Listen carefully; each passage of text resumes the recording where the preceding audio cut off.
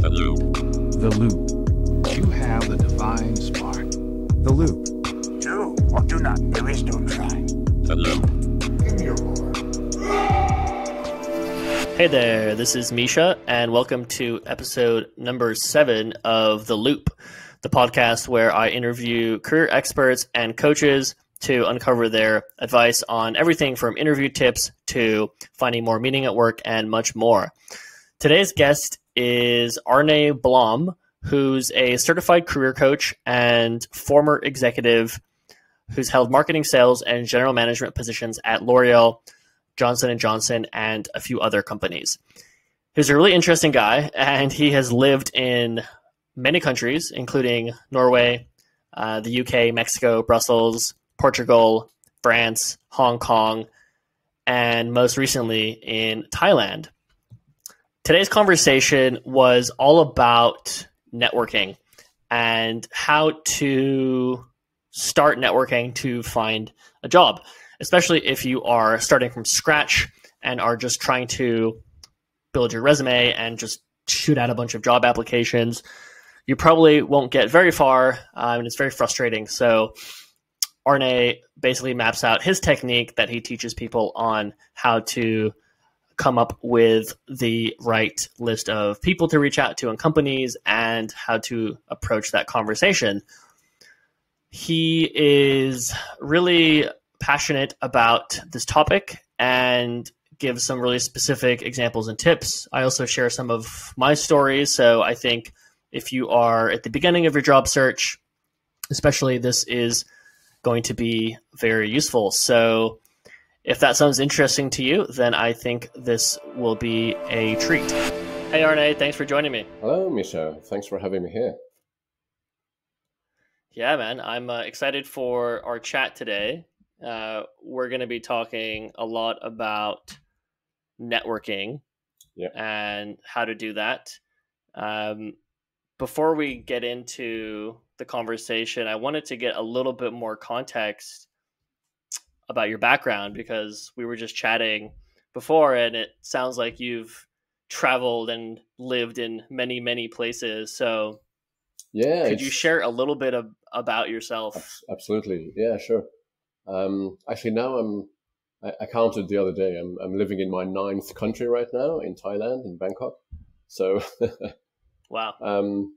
I think we're going to stop there. We'll see, but that's how life went on for me and my family. I'm from Norway originally, born in Oslo, in Norway, but also half French. So the French part is quite important in the sense that my wife is French and the kids were born in France.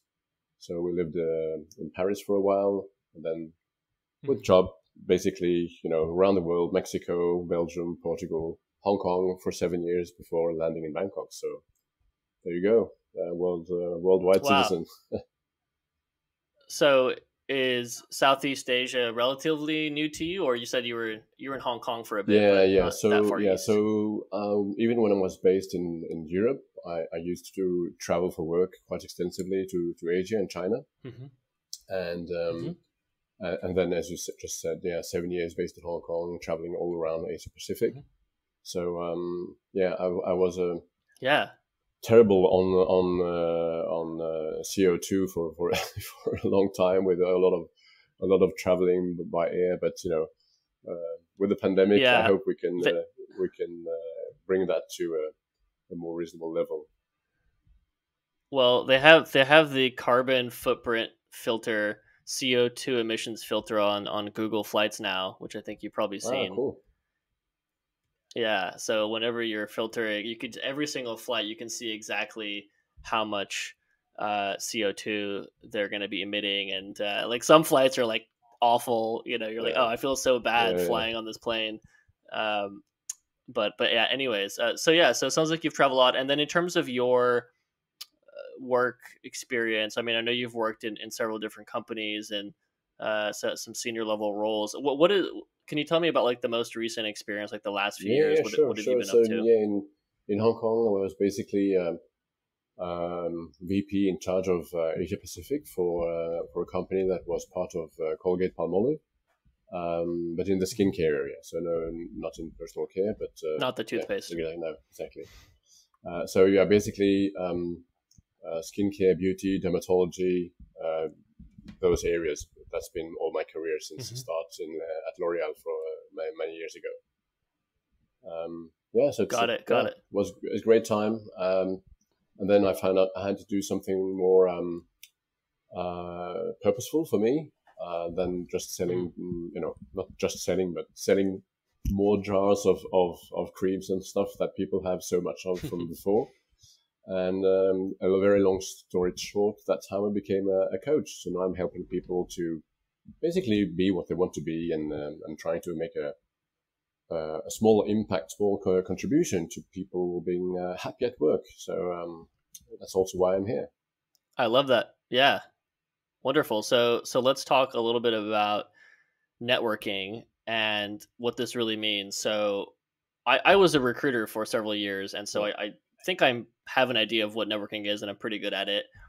But why is this? Why is this the topic you wanted to discuss? Like, why is this important to you right now? Well, Michelle, I think that first of all, this was something I learned at a time when I needed to find out what I wanted to do in life, work-wise. Mm-hmm. And I was hesitating between basically two directions based on my previous experience. At the time, I was maybe, early 30s or something. So I had some years of experience, but still a long career ahead. I wanted to build in the right direction. And I'm not going to talk too much about myself, but basically that was a great help in order to meet people I wouldn't have been able to meet otherwise, without networking. So that was an impact. And now, I told you about my desire to help people. This is something I'd like to share so that more people can benefit from it, and so they can find their dream job or do what's best for them in life. Absolutely, yeah. So you've had your own experience, in your past roles with networking, and that's allowed you to move further and meet the right people, land certain jobs.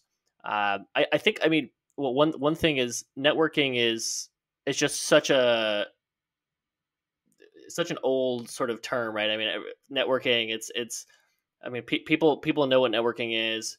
There's tons of articles, there's tons of books online about networking. So I'm trying to find out what has changed, like what new things do we have to add to this conversation about networking, and then maybe, sorry, that's one big question, but also maybe you can define it in your own terms and like sort of what you mean, because there's probably different definitions. Yeah. Well, thinking about for our interview, thinking about this, I thought, well, networking basically is just getting access to people that you don't know through people you know. That's networking to me. Some people think about networking as meeting a lot of people, going to an event somewhere where they have maybe industry event or something. There's hundreds of people, and you give out all your business cards in one evening, and you say, "Oh, I was great at networking." To me, that's not networking. That's just well, if you like it, I'm introvert, by the way, so I'm not very comfortable at events like that, and come into this big room with a lot of people that everyone seems to know each other. You feel, oh, I may be the only one that doesn't know anyone here. So I tend to kind of stay in the corner or something. But usually anyone, being introverts, extroverts, anyone should be comfortable having a conversation like the one we have now, one-to-one. And usually what's blocking people is the initial stage, but we'll talk more about that later. So yeah, basically, getting to know people that you wouldn't have access to otherwise.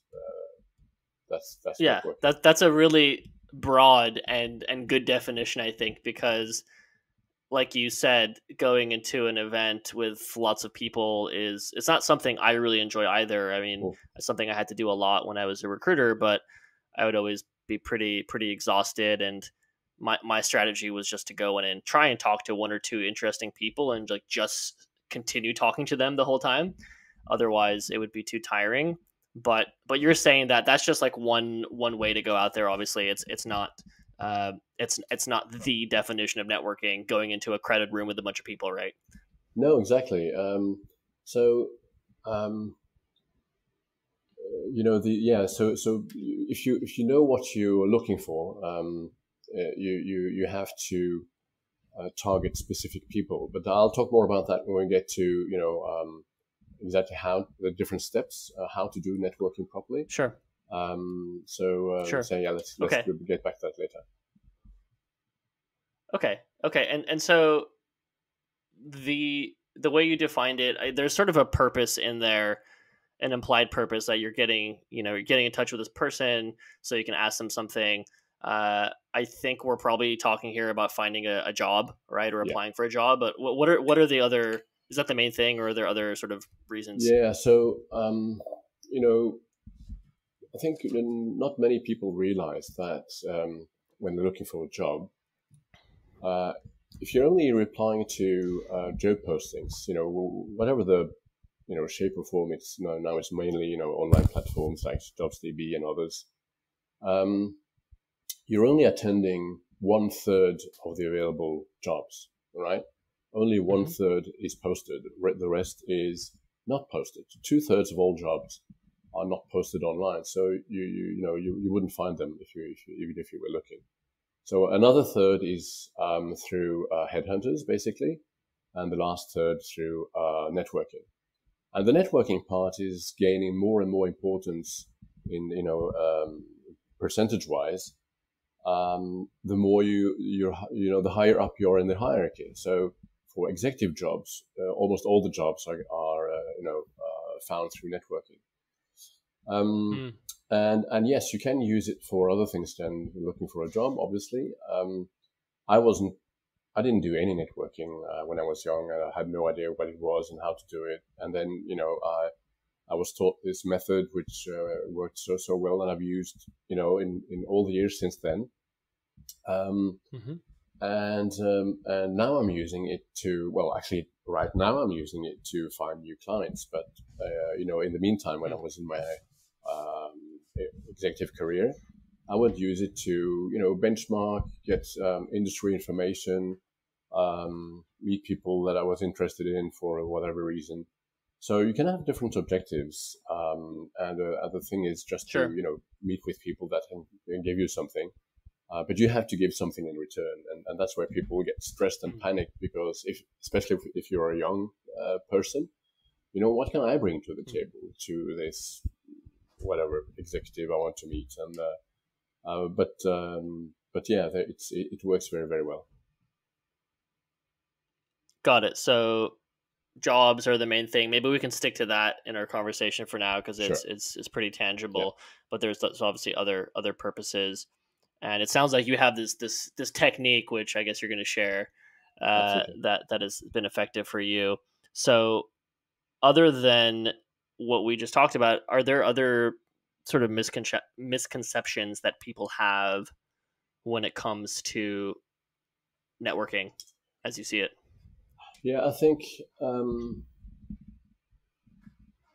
people and rightfully so, and it's normal to be afraid. A lot of people are afraid to network. They're afraid of being rejected.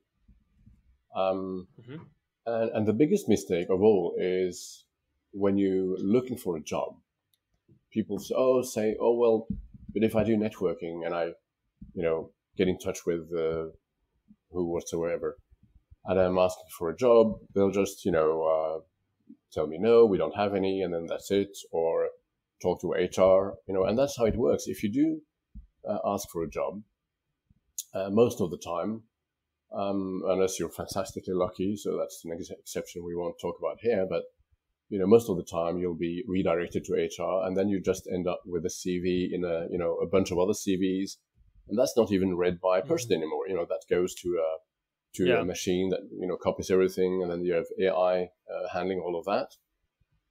So you have to avoid that at all costs. So my first tip is to not ask for a job, but you present a project, which is your next job. But it's a way of avoiding a touchy subject, and people are very actually happy to share their experience, and they're actually they feel valued, even if you as someone at a lower level of in hierarchy. If you're contacted someone, maybe a GM of a company or something, and they feel flattered actually that you ask them for their advice, as you think of them as a thought leader, and so people are more than happy to share a little bit of their time. It's a lot of work because people are busy, and you're not their priority. So don't be discouraged if you're in touch with someone and maybe you only get an appointment 2 or 3 weeks down the road, and then it's rescheduled 2 or 3 weeks later, and then maybe a third time. But that's just how life is, so it's a long-term project. The fact of doing networking and finding a job that way, but it works every time. It works really, really well. So you mentioned a couple different things there. I just wanted to clarify. So the first thing you mentioned was sort of reaching out to someone, not asking for a job, but with a project. Yeah. And then the second thing you mentioned was more about asking for advice from someone that you consider a thought leader. Yeah. So are these two separate things? Can you talk more about these techniques and how they work? Okay. So first, a very, very short little story that most will have heard about. Remember Alice in Wonderland? Yes, of course. All right. So Alice goes, into the woods, get lost. She's in the deep forest, and then she comes to a crossroads, and she sees an owl, and she asks the owl, "Well, Mr. Owl, which way should I take?" And he says, "Well, Alice, that depends on where you want to go." And she said, "Well, I don't know where I want to go." And then he replies, "Well, then it doesn't matter which way you take." So, the bottom line of this is, of course, if you don't know what you want or don't know who you want to meet, you're not getting anywhere with networking. All right.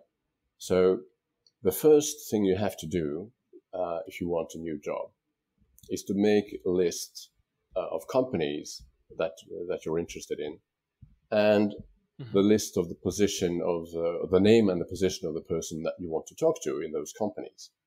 And the person you want to talk to is the person that's going to be your potential future boss. So the level above whatever position you're looking for. So and you can find that easily now online with LinkedIn and other resources. That's the first thing you have to do. Make that list. Okay, people usually have a kind of attitude towards job searching. They're reacting to things they see. Okay. So this company, is announcing they want to hire whatever, programmer or something. And, that could be something for me. And I'm replying to that. So that's the reactive way of doing it. But if you're a proactive, with networking, you'll be ahead of everyone because you're actually contacting the right people, that might need someone like you without even having, gotten all the way to posting a job online. And then, as we said, 2/3 are not even posted. So it's a very efficient way of finding a job. So it sounds like you have to first of all define what you're looking for. Yeah. You need some self-awareness there, map it out a little bit, and you're right. I think a lot of people are they're like browsing jobs. Yeah, and they might have an idea of what they want, but maybe and not. Some people, I was talking about my own experience initially in this talk, saying that, I had a moment in life I wasn't sure exactly which direction to go. So this method also helps if you're, like Alice, you're stuck in the woods and you have 2 trails, you don't know exactly which trail to take. You can explore both, okay? So you can have 2 projects. Not more than 2, then it becomes, difficult. But, you can have 2 different projects that you want to explore and use or build your network in those 2 to present the, the kind of job that you want to do. You present yourself and ask for, feedback. What do you think? Is this project something that, you think is viable with, with your experience? viable for someone like me? And there's a discussion about that, which is very, very candid, and it's usually these discussions, without any there's no tension because you're not there for a job, and that's how you made that clear when you made that appointment. I'm not looking for a job. I'm looking for feedback. So okay. So let's get into that because I don't have the punchline yet because there's like you made the list, right? Yeah. You've got the list of companies and people, I guess, or not yet. Yeah. Like Companies, tell me, walk me through it. And the people that are your future bosses compared to where you want to work in that company. Okay, so you have to go on LinkedIn or wherever and find those specific individuals. Absolutely, yes. And of course, you might not know a single soul in that industry or in these companies, and that doesn't matter because networking works like you meet one people that you do know, and so the next thing after the list, I'll come back to what you do next. But then the next thing you need to do after the list is make a pitch. Okay, so couple of minutes, not more, of presentation of first of all of yourself. Who am I?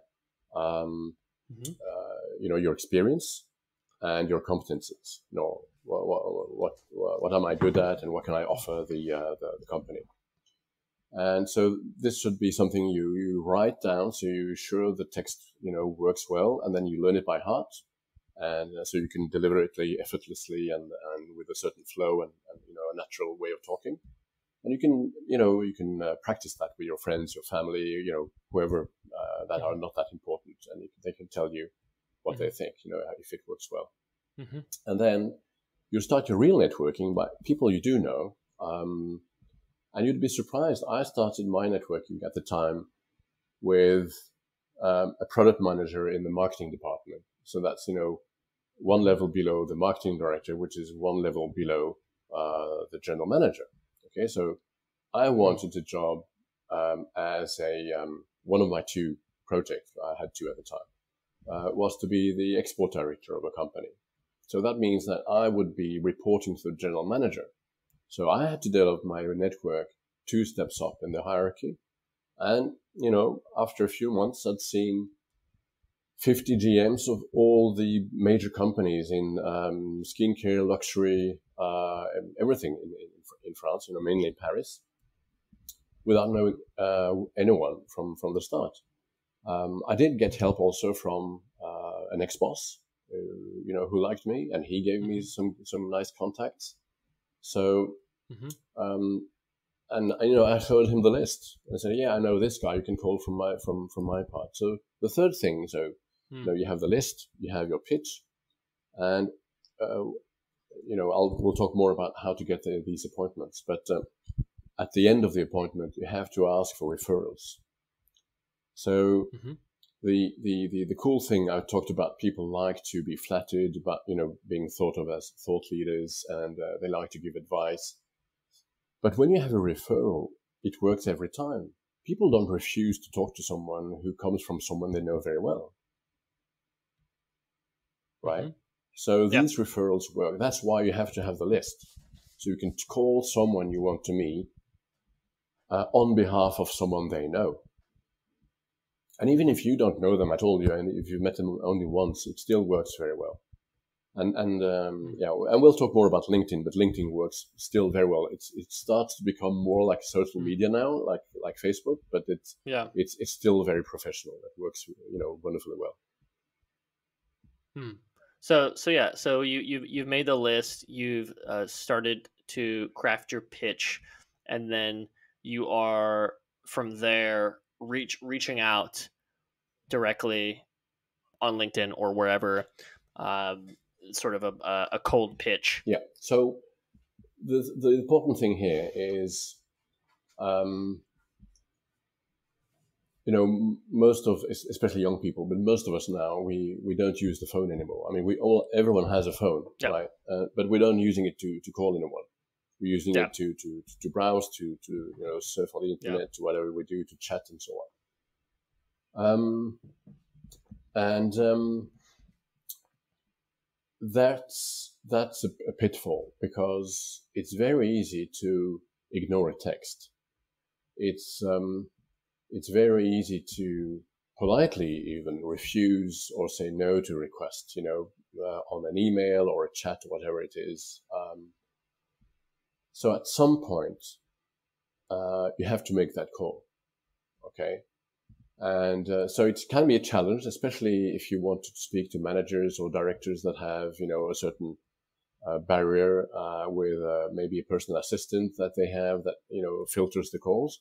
Mm-hmm. But that's where your pitch and your referral are important, because the personal assistant is not there only to, filter calls and block the access to their boss. A PA is there to help their bosses, be efficient. So if there's a request from someone that has a referral from someone they know, you can bet that they would want to know about it. So you have to help the PA do their job by, with this very short pitch. You can even make it even a few seconds just to explain what you want from their boss. And you'll say, I don't want, I'm not looking for a job if the question is raised. I want to present a project that I have. And since, this person is considered one of the leaders in their industry, I really value their feedback. And it works. They will accept that call, even if you don't get the appointment, the next day. But still, you'll get that call. So this is still mysterious to me about what you're actually saying in the pitch. So talk to me more about that. Yeah. So the pitch is the presentation, where you talk about what you want to do. So the project is just another word for the job you want to do. Okay. I want to, develop software programs, in the hotel industry, whatever, for reservations or something, I want to develop a new bot program that actually works, so people do have the, feeling they're talking to someone and not some stupid bot that's asking the same question again. That I typically run into when I get to the customer department. I didn't understand your question. Can you ask again? And then you're running in circles. Yeah, that's very whatever annoying. You want to do. You have something you want to work on, Okay. and you think that would be exciting. That's something that you want to spend your next year, a few years Okay. on. That's your project. Okay. So that's what you want to do. So you can say that, I want to work in this area. I'd like to, explain what I've been doing so far and see if there's, some advice and some feedback I can get from this and there and that person, in that respect. Mm-hmm. And then people say, oh, so you're looking for a job, right? And then you have to refuse. No, I'm not looking for a job. You have to have the balls to say no. Okay. No, I'm not looking for a job yet. This is just a project I have. Right. And that's even more credible if you're in a job already. Okay. Because it's easier to look for a job, in terms of the pressure you put on yourself, if you're already in a job. But if you're without work and someone tells you, oh, so you're looking for a job, it's very, very tempting to say, yes, I'm actually. Oh, yeah, well, I'll put you through to HR. Okay, so don't do that. So, yeah, that sort of makes sense. I'm starting to see what you're getting at here. I think it would be especially useful if that so-called project, so like this is what you want to do, you want to work on, solving the plastic waste issue in the oceans, and here is an idea on how to do that, or something that you've been working on. It would be really powerful, I think, if it was like a tangible, like if you're a designer or developer, you've actually developed some sort of software or some sort of prototype or something, then you're actually going there with something tangible. But if you're not, right, if you're a sales or marketing person or PR person or whatever, you don't have an actual tangible thing to show this potential hiring manager, are you just going to them and saying, hey, like, this is my passion, this is what I want to work on, do you have any feedback for me? Like, I mean, it sounds a little bit weak. Like, I don't. It sounds a bit weird. What do you say? So what you do is you present yourself. Okay, you present your project, but you present yourself. So no, this is a few personal details that like what we did at the start of this podcast, and then what you've been working on so far, and what you think you can bring to the table in terms of competencies. Okay, a bit about your attitude and the things that companies are interested in when they're hiring someone. But you don't know who's hiring, right? You're doing this networking without knowing if the person you're meeting is actually do have any needs in this area. Mm-hmm. And that's the beauty about networking, because since you don't know, there's you don't have any there's no tension. No one has to commit to anything. So usually these meetings are therefore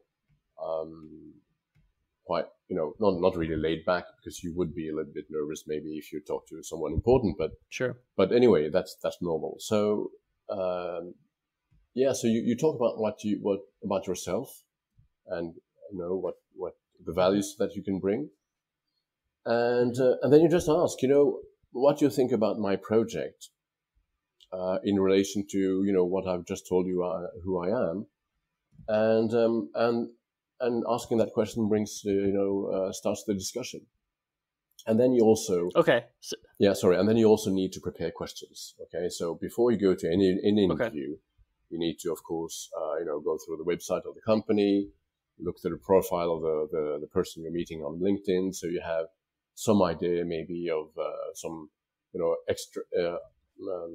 extracurricular activities this person is doing, maybe working for a foundation or sports or whatever. I saw you playing football. I played football too when I was young, and what team are you? Whatever. You can do some of this personal discussions too, so you create a little bit of that relationship.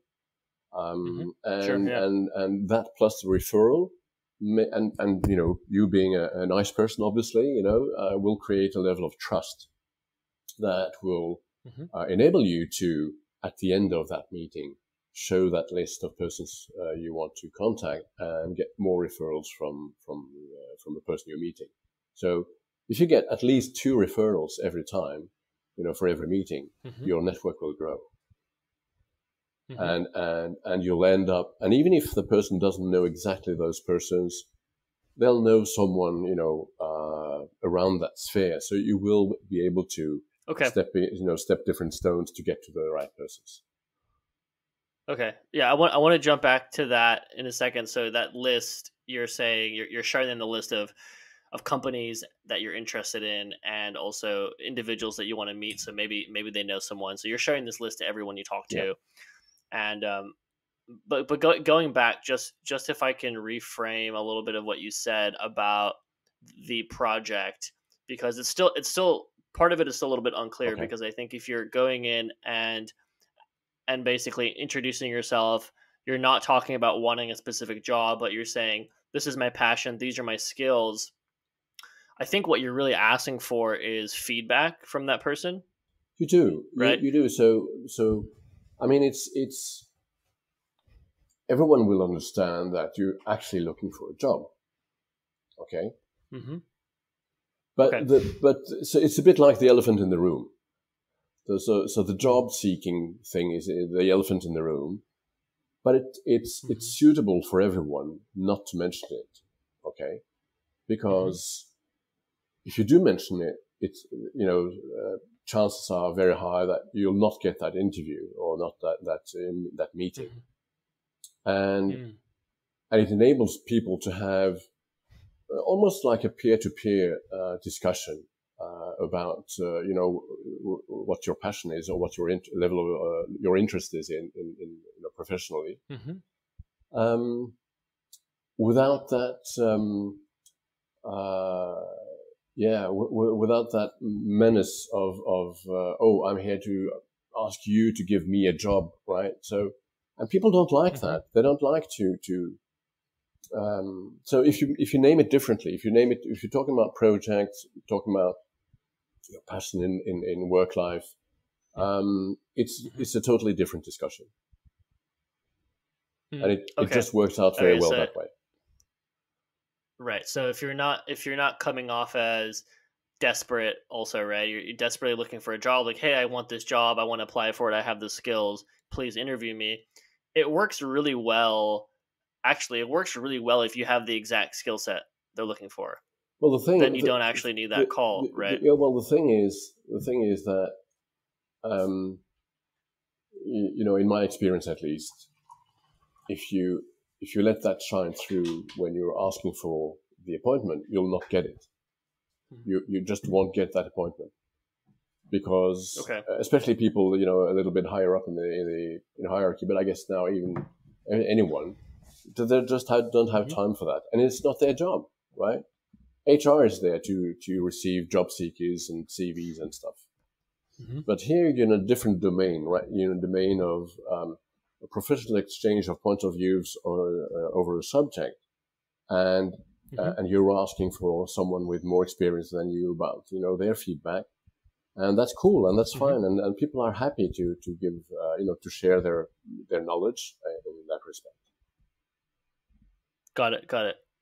Can I share two other examples really quickly, just to see if this also aligns with what you're saying, or maybe it's some slightly different version of it. So I was actually interviewing someone recently for the podcast, and they work at Google, and obviously the hiring process there is very structured and is different than a lot of like small, medium-sized businesses. But what he did was he directly reached out to a hiring manager, I think it was in Canada, and he didn't know anybody at Google, but he was looking for a very specific job, and he reached out to hiring manager. He wasn't sure if it was that person or someone else, but he reached out and just simply asked, could you give me a referral to apply for this job? And by doing that, he would just bypass sort of the initial resume screening stage and would immediately get a call with a recruiter. And of course, for Google and many other companies, you get a referral fee, like the average is like $4,000 for a referral fee. So, and he had the right background, so he was like, yeah, sure, I'll refer you. And then he got the job. Wow, great. So that was a success story.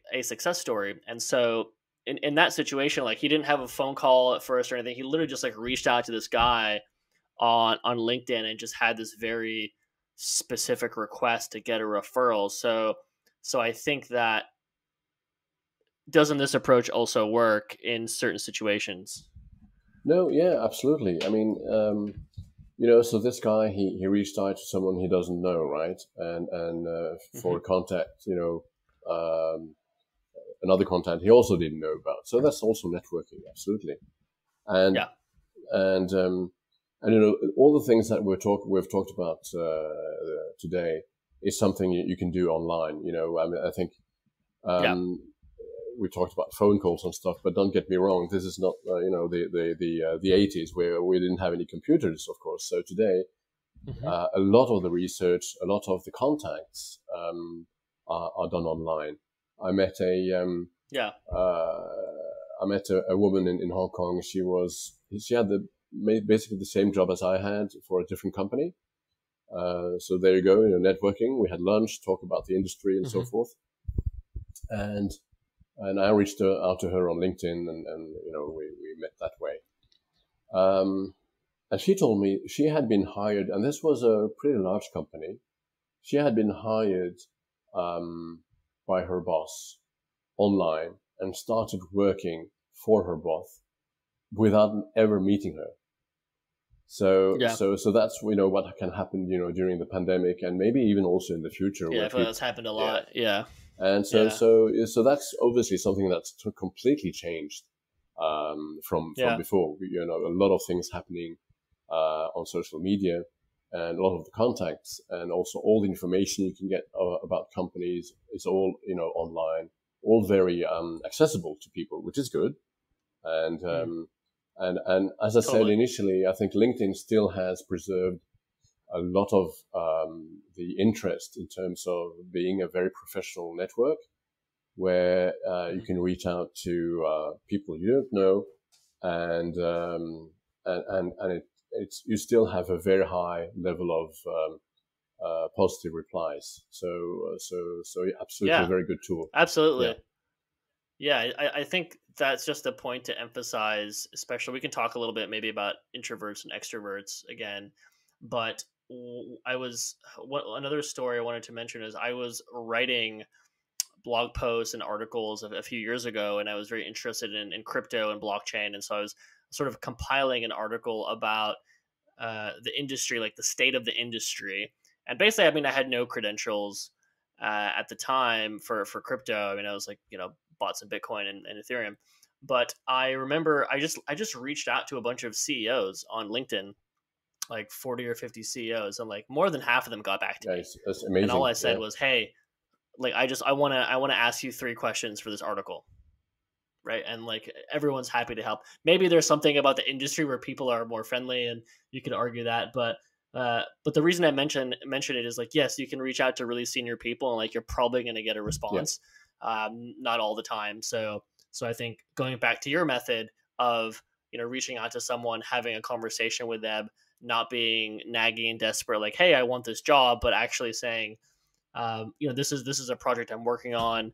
What do you think about this as a career trajectory? Do you have any feedback? Do you have any advice for me? I really value that advice because you've clearly done this, or you have some credentials that are relevant to what I'm doing. So I think that's a very indirect way to do it. Yeah, absolutely. So it's yeah. So basically, you're opening the door and the elephant goes out, there's just this conversation about an industry topic that both are interested in. One with a bit more experience and one with less, and there you go. And it works wonderfully well. So it's good point you mentioned that, because once again, yes, LinkedIn really works well. And people are just happy to share their experience and their know-how. Obviously, not any confidential information, but anything that that they can share. That's perfect. Yeah, for sure, for sure. So I think you're doing well. Sorry, before I go into that, what other advice or tips do you have around that? Because I think we got to the end of the referral sheet, and then you want to ask those people you're talking to if they know anyone on that list. Is there anything else you do No, then as part of that process? This is a bit like an analogy to sales. If you're a good salesman, you don't sell, but you get the other one to purchase, right? Mm-hmm. You get the other person to buy from you rather than you pushing a sale through. And this is the same thing here. So as a job seeker, you're talking about yourself, you're talking about what you want to do. There's an exchange with the other person. And if the other person has a need, right, they'll get to the conclusion themselves. And, I actually, need someone like you on my team. Or, I like your personality. I think we could do something nice together. They might even propose you another job than the one you're actually pitching for. Okay. Mm-hmm. And that's, I've heard a lot of stories about that as well, just because, for a company, there's what they put in the, in the job description, right? But that's only, half or something, or what they actually want. So they have what they need in the job description, and then there's what do we really want as a company. And I've also done a lot of research on what millennials and Gen Z, what they want in a job and in the company. And the number one thing is purpose. Okay. So you want, as a job seeker, you want to work in a company where your values can be aligned with the company values. All right. Or vice versa. The company values need to be aligned with yours. So, and if that's the case, you'll be, 100% engaged in your job. You'll be motivated to go to work every morning, because you're feeling you're doing the right thing. Okay. And if that also comes through in the conversation with that person, that's a big, added value as a future employee, if that company leader sees you as someone perfectly aligned with the company purpose and is going to be, charging ahead, and then people don't count the hours and the effort to work when they like what they do. So when this is only something you can find out in networking. You can't do that on social media, or it's more difficult. So that personal fit with a person. And don't forget, we're talking about, you have to take contact with people you're going to work for. I know there's a lot of mottos, you see on LinkedIn or social media, where, about, work and, being happy at work. And one of them is, you don't leave a company, you leave a bad boss, right? Right. And the other, it goes also the other way. You have to work for a good boss rather than work for this or that company. Absolutely. Well, of course, at the beginning of your career, that's maybe another piece of advice, not directly linked to networking, but it's good to have the big names, in the industry, Amazon or Google or whatever, even if it's might be very nice to work there, or you find it very painful, but it's a good place to have to have it on your CV to start there, and you will learn a lot of things. So it's good to take that on the way to on your career. But that fit with that other person, that's important, and that's something you can really get hold of in that discussion, personal discussion. Yeah, that makes sense.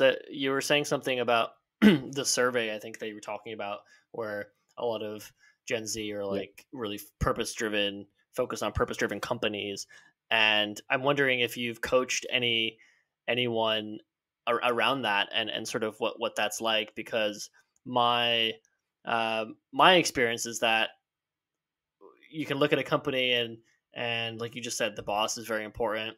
That would be totally unrelated to the purpose and the direction of the company, right? You could actually work for a tobacco company. I mean, that's a terrible example because maybe you feel really bad about. No one wants to work there anymore. But no one wants to work there anymore. I just actually met someone that works for a tobacco company, and she's going to leave. But I think what I was trying to say is, you could have a really great boss at, you could work at some tobacco company, have a really great boss, have good pay, and actually be in a role that is intrinsically motivating for you, where you enjoy the work itself, and it's completely not purpose driven at all. It's actually the opposite. And maybe, you wake up every week or every month like, man, I don't really feel good about this.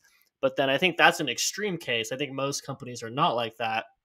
And on the other end, you can work for a very purpose driven company but have a terrible boss. You can work for an MPO, have terrible pay, boss that has no management experience, and in a role that is not at all what you signed up for. And so I think the purpose, of course, is very important. I'm really interested in that survey you mentioned, but it's just really like one of the factors. Oh yeah, absolutely. Yeah, there are other things as well. But so when you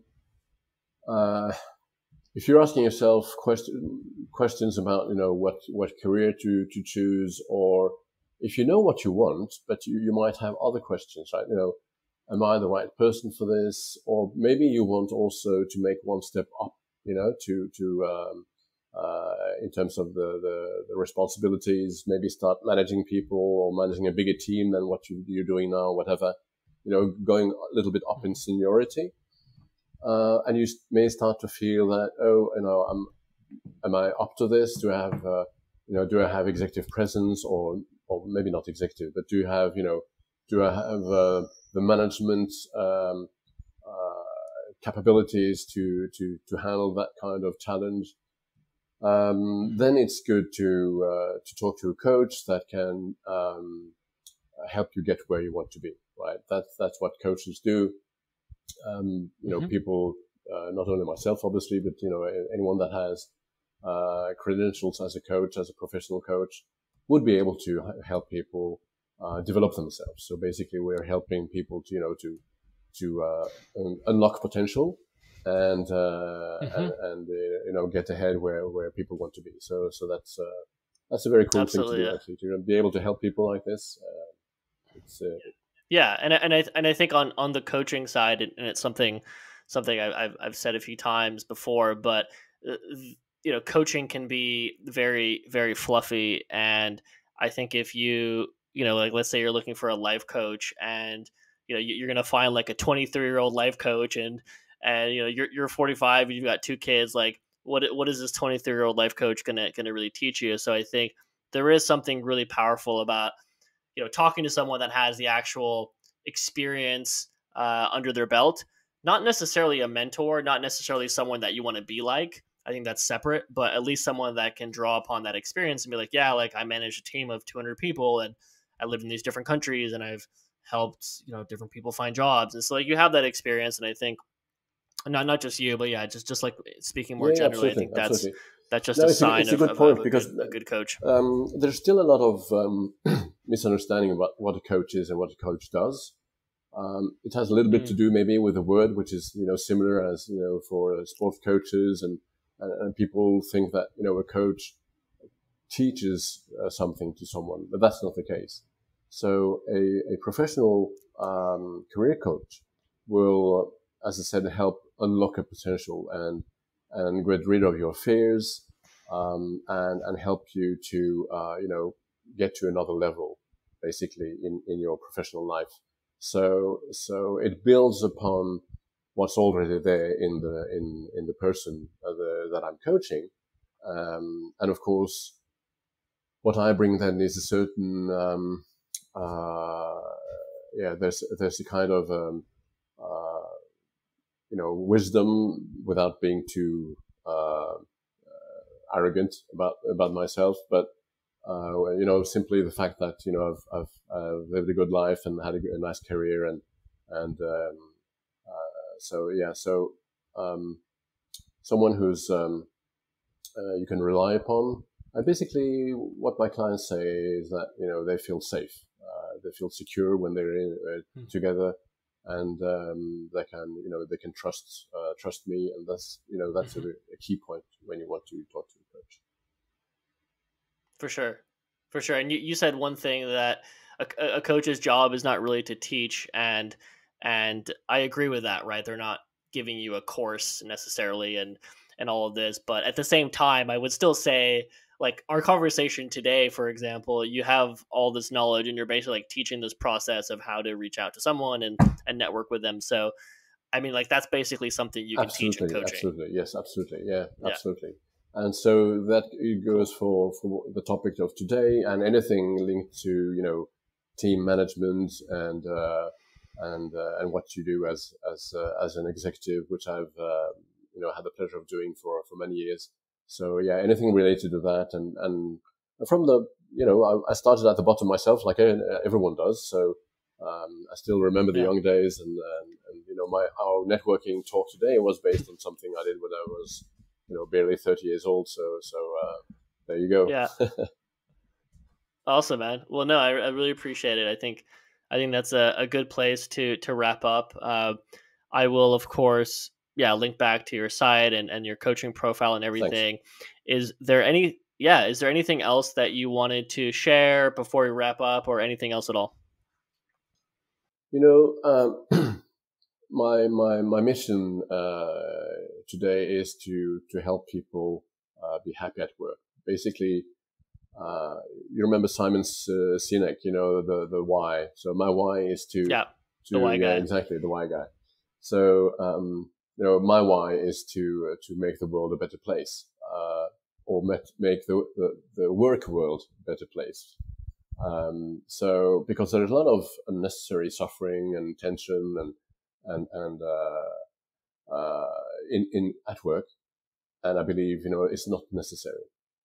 It can be difficult, but it's very simple to find the right place for yourself and have a career that's fulfilling and that meets all the criteria in terms of revenues, challenges, fulfillment. But sometimes you need someone to follow you on the way and support you. And so if anyone's interested, I'm just a short call away, and we can have a chat about that. Awesome, Arne. Well, thank you so much for the conversation today. I really had a lot of fun, and maybe we can do it again sometime. With pleasure. Sure. Thanks, Misha, for having me, and wishing you, everyone, a great career ahead.